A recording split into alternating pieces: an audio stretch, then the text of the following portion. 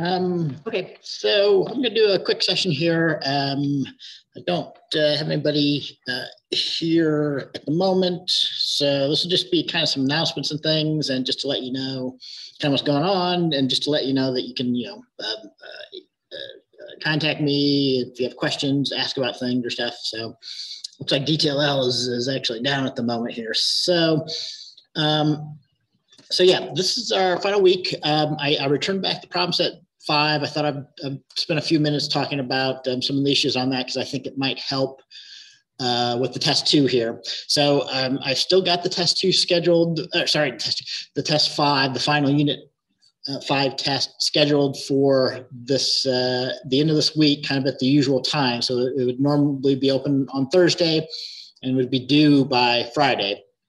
I can have some flexibility on that because we still do have another week after that for finals. So let me know, but that's the dates on the test right now. So yeah, today and Thursday, both of them might be quick sessions. I thought I would review a little bit of the test and review the problem set 5 here. So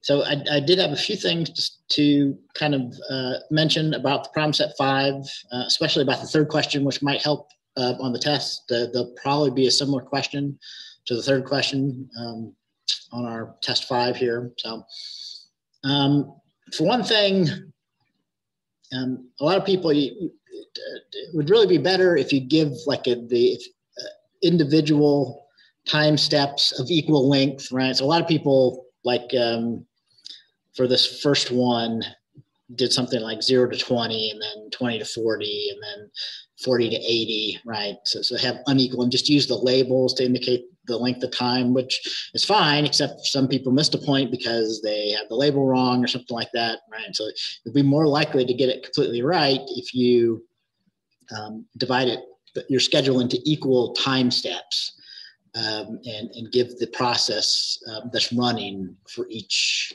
time step that you have, okay? Besides that, most people had the first 3 mostly correct. I think maybe only 1 or 2 were doing something wrong, got something messed up, especially on part B. I think was the only one where a few people missed that one. So I won't talk about that, but in any more detail. But don't skip over this when you're reviewing because you will get some more questions. And you might get some other policies. So make certain you can do things that we didn't do yet on the problem set. Highest response ratio next, shortest process next, which is simpler than shortest remaining time, but maybe a feedback scheduler. So we kind of did a straightforward priority, but might be asked to do kind of with the feedback scheduler with multiple queue levels that capture how long a process has been running, that type of thing. So make sure you can do those things. Also for problem 2, I was gonna post. So obviously some people, even though this is supposed to be a 4th year, kind of senior level course, haven't done stuff with series and sequences and stuff. I tend to assume that people at least know what that is, even if you haven't taken a course in discrete mathematics, which is where you would most likely run into it formally, right? So when you have here we were defining a series in order to define the exponential average, how to calculate it, right? Conceptually, it's pretty simple. You take, it's really a weighted average. You take whatever alpha is. So like when alpha is 0.8, you take 0.8 or 80% of the most recent value and combine that with 20% of the average that you had up to that point, right? And that's really all it is. This exponential average is a weighted average of the most recent value and the average of all the values up to that point, the weighted average, right? So I did take off 1 point because some people had asked about this, and I gave what you need to do, but to calculate the first time step for the weighted average, you really from the problem, the initial guess was 10. So you're supposed to use that for when you're calculating the what was it, the estimate at time 2. So the estimate at time 2 is going to be a weighted average of the estimate at time 1, but you don't have an estimate at time 1. So the initial guess was supposed to be 10 plus, yeah, so you weight that. So like, you know, for the alpha is 0.8, you take 0.8 of 10 plus 0.2 of the value at time 6, right? So for an alpha of 0.8, that ends up being closer to 6 than 10, right? It should be 80% of the way. It should only be 20% of the way between 6 and 10, right? So that's 4 steps. So 25% of that would be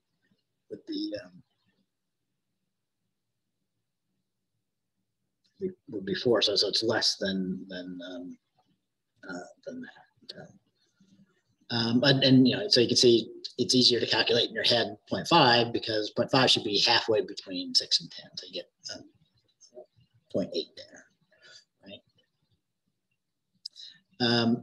And then for the simple average, I mean, you know, you really don't have an estimate at time 1, or maybe the more correct estimate, because the initial guess, you can think of that as kind of the first estimate, but you wouldn't use that for the simple average. Simple average is just going to be the average of all the values in the previous time step. So it should be 6 for the first one. And then for time step 3, your estimate is going to be the average of time 1 plus time 2. So 6 plus 4 divided by 2, or 5, right? So that's what I was looking for here. If you didn't use the initial first time guess, I took 1 point off for that. But the more troubling problem, again, you know, so I could tell some people were unfamiliar with calculating sequences and series like we had the notation here. But, you know, fully a third, maybe not quite that many, but a lot of people were getting values for the exponential averages that were greater than the values that you've seen before, okay? But, you know, so these are averages. So people that were getting values above 12, you know, 14, 20, whatever, anywhere in here, any value above 12. I mean, you're not doing it correctly, but more importantly, you're not understanding the fundamental thing that's going on here, right? So it's tough to catch mistakes if you don't really understand what you're doing and what's going on here, right? So these averages, whether simple or this exponential weighted average, is being used in order to estimate, make a prediction of what the next burst time might be using the previous history. So the burst time that you predict should always be in the range of the values you've seen before. It shouldn't be bigger or smaller. You know, it might be equal, right? So you know, here we're almost equal to the last 3 burst times that we've seen, because an exponential weighted average more quickly, you know, this is trying to illustrate that these weighted averages are more responsive, right? So if we had 3 burst times of 13 in a row, we much more quickly for the weighted alpha 0.8 begin to predict close to around 13, right? But you never predict 20 if the highest you've seen so far is 13. You've always seen values less than that, no greater than 13, right? So that's kind of nonsensical, and it's just an indication that you know, people really aren't understanding what they're doing here, what the purpose of this was, or didn't read the textbook, you know, closely. So you got more points off for that if you were making mistakes where you were giving nonsensical averages, weighted averages, or simple averages. And finally, so I want to talk, so a lot of people weren't doing 3 right, even though we discussed this multiple times, okay? So, I mean, at a minimum, if I ask you to do multi-processor scheduling where you have 2 CPUs, you have to have 2 CPUs and show the schedule of the processes running on the 2 CPUs, okay? So lots of people were only doing single CPU scheduling and got, you know, a third or more of the points taken off for that. And I should have taken off almost all the points probably. So I probably took off like 8, maybe half or a little less than half for that. All right, so, you know, you could very well see another question to do multi-process scheduling on test 5. So make sure you understand this, right? So here, I talked about this in the class before. I mean, there's kind of two extremes when you have multiple CPUs. This is talked about in chapter 10. You should make sure that you read chapter 10. You know, there will be questions on it on our final unit 5 test here.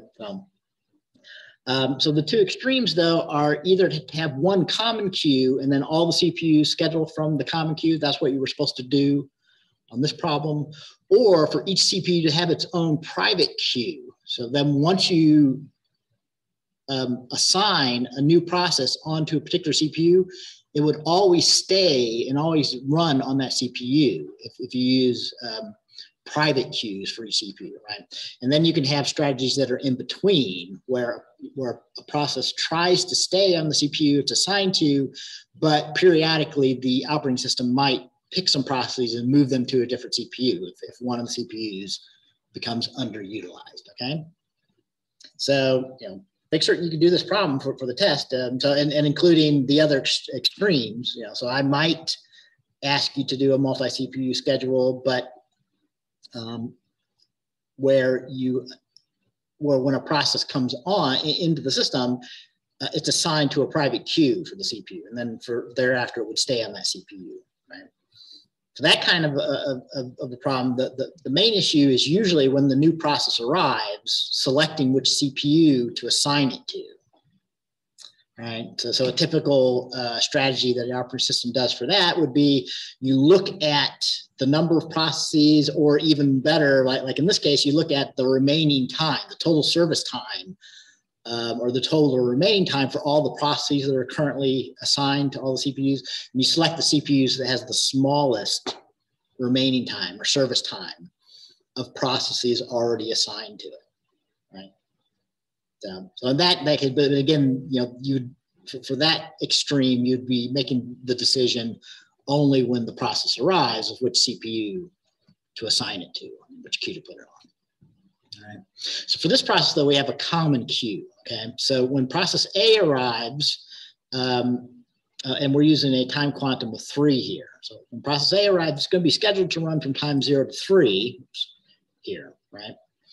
Now, during that time, there's no other process in the system. So there's nothing for CPU2 to do from time 0 to 1, time 1 to 2. So it's going to be idle. But at time 2, process B arrives, okay? So immediately when process B arrives, since CPU2 is idle at time 2, it would get scheduled for a 3 time slice quantums, all right? So it would get scheduled to run from 2 to 5, right? In the meantime, then, these are supposed to help remind me when the processes are arriving here, right? So in the meantime, A only has a service time of 4, so it gets scheduled for another 3 time slice quantums, but it finishes at time 4, right? And then again at time 4, B is running on CPU2, and A is finished, and C hasn't arrived yet. So CPU1 would be idle from time 4 to 5, okay? And immediately when C arrives at time 5, it would get scheduled for 3 time slice quantums, right? And then D arrives at time 6, but at this point, both B and C haven't, their time slices haven't expired. So D would actually be on the common ready queue at this point here, right? Which is why, so the first process to finish here, by the rules above, this is where there's the first possible ambiguity. Okay, so we've got process C and B timing out here. Actually, process B is finished, okay? So only process C times out. D is already on the ready queue, so it should definitely be scheduled first, whichever CPU hits the ready queue first, right? And then, but E is arriving and C is timing out, okay? So by the rules above here, we should put E on the ready queue first. So the ready queue before we schedule for time 8 has D, followed by E, followed by C, right? So the timing out process should be put last on the ready queue, after arriving processes, right? And then by the other rule, since both CPU and 1 and CPU 2 become idle at this time step, we start by dispatching, scheduling CPU 1. So it gets D, which was at the front of the queue, and then CPU 2 gets E, which was second on the queue, right? And we still got C now on the common ready queue here. So D would run for 3 time slices. E only has a system time of 2, so it finishes at time 10, and then at that point, CPU 1 is still running, the CPU 2 is idle, so, and C is on the queue, and also F is on the queue now at this point as well, right? But we would schedule C to run, it would finish off, and then when CPU 1 finishes, it would schedule F. Some people had too many Fs for some reason, so I didn't figure that out, but you got 2 points or so off for that, right? So, another thing about these schedules, another check to make certain you understand what's going on. I mean, you should see that the total number of runs, this is another reason why you want to have your time steps be of equal size, because I can count these up. So I can see to check that I'm correct, so F had a service time of 3, so it should only run 3 times, which it did. E had a service time of 2. So if I look through all of the scheduled, I should see 2 running for 2 service times. D had a total of 4. So there was 1, 2, 3 of it, and its 4th one there, right? C had a total service time of 5. So it got scheduled for first 3 there, and then its last 2 for a total of 5 there, and so on, right? B had 6, and A should only have 4, right? So that's a good check to make, whether you're doing multi-CPU scheduling or single CPU scheduling. You could go back and look at your schedule. If you have these all equal size time steps, you can count those up and compare those to your service time or your burst time in this case. So 60 millisecond burst time should come down to 6 10 millisecond time slices on a schedule like this, just as an example.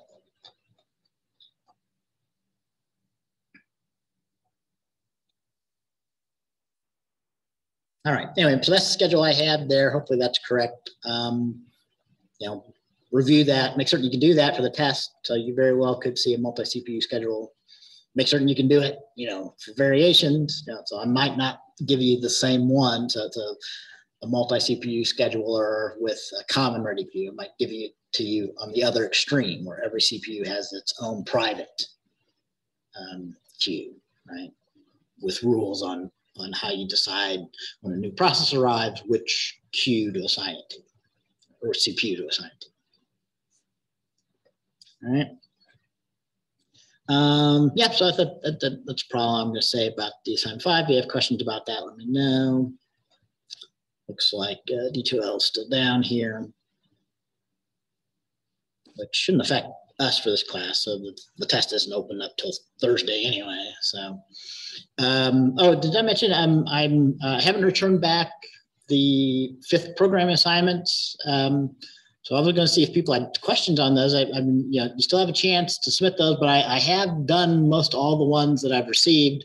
So I will be returning those soon. So, if you were still working on the assignment 5, you can send me some last minute questions, but you should try and wrap it up and submit whatever work you have for the programming assignment 5.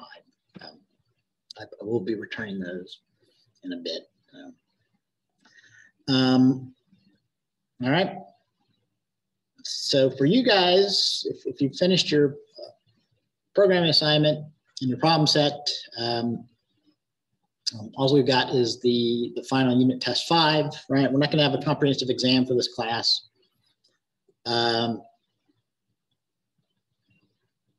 So, some things that you ought to understand when you're reviewing for this test, reading through chapter 9 and 10. So kind of what are the 3 levels that our textbook talks about scheduling? So there was the long-term, medium-term, and short-term. And which one is the kind of scheduling that we talk about, right? Do you know that, right? So really the scheduling algorithms that we talk about, source process next and first come, first serve and round robin are examples of the shortest term scheduling, right? So typically the CPU is making decisions many times a second and deciding which process to schedule next at each one of those times. So long-term scheduling is really about, usually you can think of that as not so much scheduling, maybe as admitting or not new processes into the system, right? Long-term scheduling isn't very typically done on general purpose computer operating systems like you have, like your laptop or a typical server or something. It's more of a, in fact, it's a little bit more of a dated thing. So for like batching systems and stuff, the long-term scheduler might be more needed. So to keep the number of processes currently being managed by the system to some particular level. Right? And then medium-term scheduling,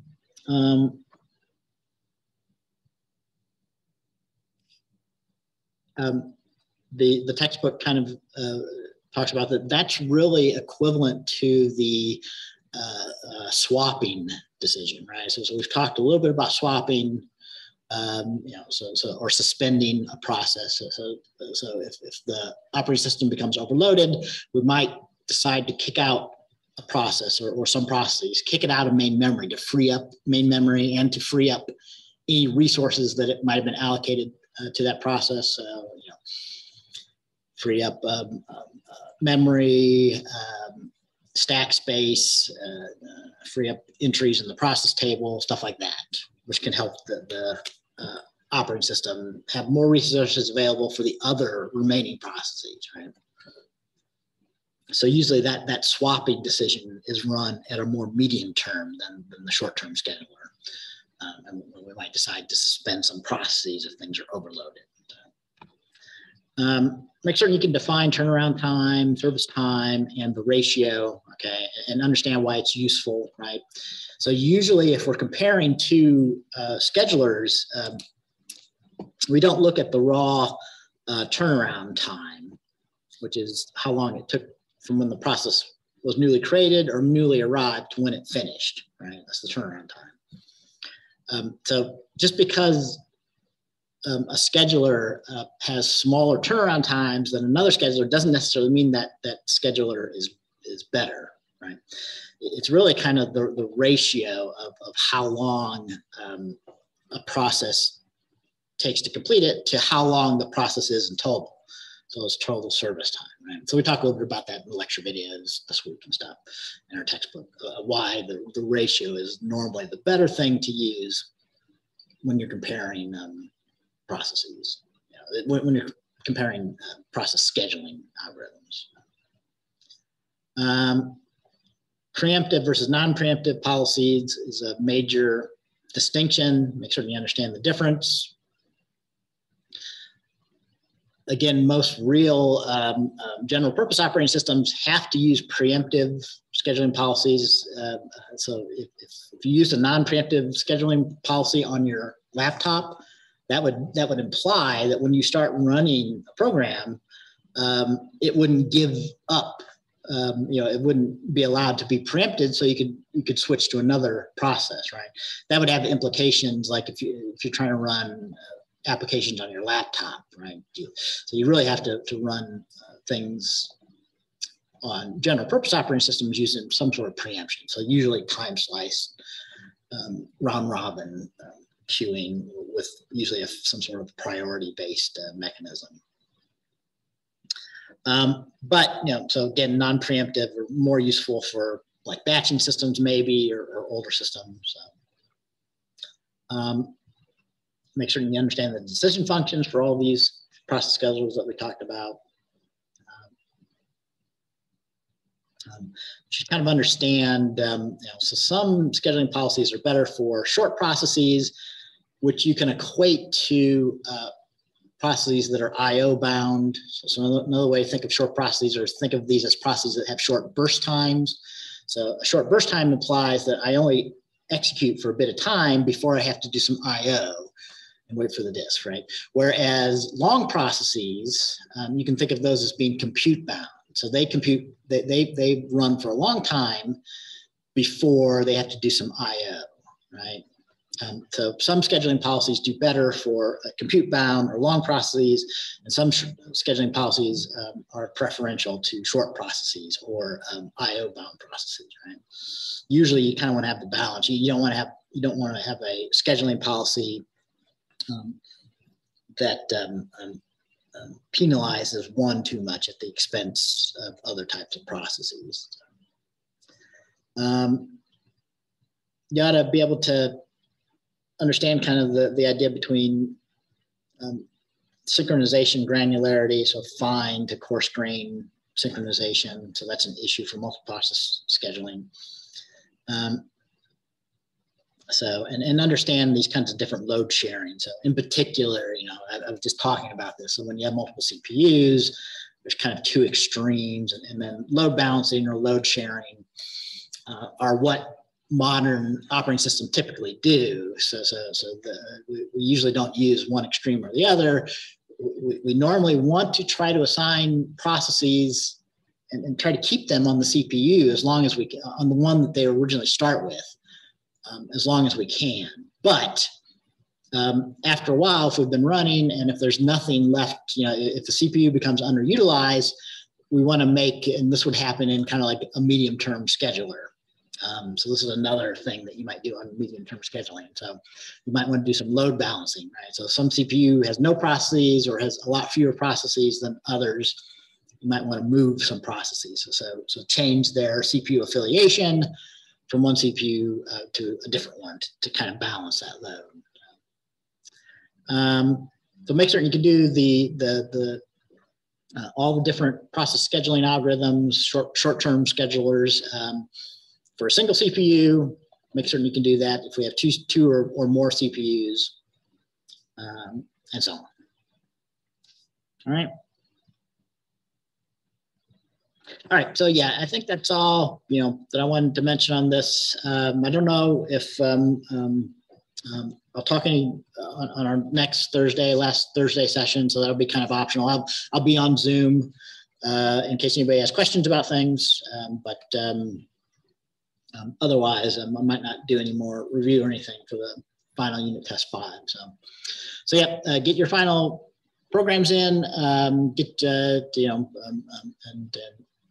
think about the problem set 5, use that to review for the final test 5. So some people have been asking about past assignments that haven't been graded yet. So, my policy always is if it was late or incorrect, you really should resubmit or submit it, even though it was late. I will look at those, right? How much credit and what I do looking at those depends a lot on your history of work, right? So a person that had just one slip up, missed one assignment, and corrected it relatively quickly. You missed it for whatever reason. You submitted it just the next day as soon as you realized you'd missed it or had submitted it to the wrong submission folder or something like that. So if it wasn't a repeated pattern of being late or missing work or repeatedly submitting code that couldn't be compiled, right? So if you did that multiple times, I'll be less inclined to give credit, if you weren't learning from your mistakes, right? But if you only did it once and you didn't get an assignment graded because I couldn't grade it initially, I might go back and just regrade that. Right. So there's that. So hopefully, if you only had one thing or two things that you missed or did wrong, I probably will look at it. The other thing, though, is that it is also based on your point. So I usually push this off till final grading because, if you already have an A, I probably won't look at it, even if you've missed some stuff. Or if you're close to an A, you normally do have to earn an A from the work that you did, right? So being late, if it was just one, and those points for that one late assignment might push you over, then yeah, I might look at it, especially if you're really close, right? But if you had multiple things and you were close to that A threshold, not so much, right? Especially if you were more than a few points away. But on the flip side of that, I definitely will look at all past stuff for people that are below like 3 C thresholds to see why they didn't have those assignments in, why they were late, that type of stuff, right? And see if I can give some points. So I do want anybody that can to get above that threshold. And the same kind of goes for B, the difference between the C and the B threshold. Although maybe a little bit less so than for C. I tend to go look at the people that are below C's first, look at any late or bad assignments that didn't compile, didn't get grades, that type of thing. Look at that first. And then go back and look at the B's. And again, if you're really close to the B threshold and it's only one thing, that's a different situation than if you're a couple of points away and you had multiple instances where you were late or missed something, or didn't submit something that could be graded correctly. All right. So anyway, that's the general policy, and I will be looking at those next week. So next week, since it's finals week, we don't have a cumulative final for this class, but I will be available during normal office hours if you need to discuss final grades or anything like that. All right. So that's it for this lecture video. I will post this as usual. Keep sending me your questions and things, and I will see you guys later.